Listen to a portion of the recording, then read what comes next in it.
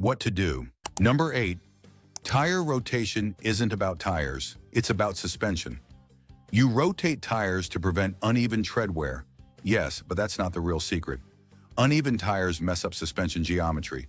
Bad geometry stresses tie rods. Tie rods stress ball joints. Ball joints stress wheel bearings. Soon you're replacing $300 to $800 worth of parts, all because you didn't do a $20 rotation. Mechanics. Know this chain reaction well. It keeps their bays full. The heavier the vehicle, the faster this chain reaction happens. When a tire wears unevenly, the wheel literally pulls the suspension in one direction.